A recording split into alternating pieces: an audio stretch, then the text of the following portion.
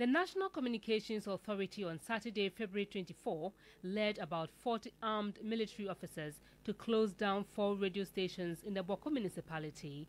The move followed recommendations by the Upper East Regional Security Council and guidance from the Ministry of National Security stemming from concerns about the use of inflammatory remarks by presenters and panelists of those stations.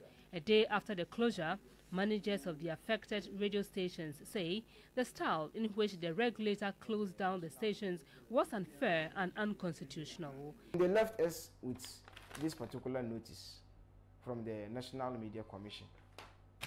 The content of this particular notice is shocking to us because we are not part of the quagmire. Source FM will have a program lineup, and our program lineup, every presenter goes with that program lineup. And there's no program here that talks about conflict in Bawku, that talks about who owns Bawku, that talks about who is the key for Bawku.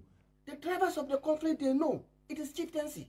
And none of the radio stations in Bawku have interest in the chieftaincy issues. None of the managers or the stations owners, they should reconsider their decision. They gave us letters of authorization to start transmitting.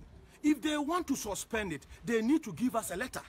They don't need to come and flood our radio stations with the military.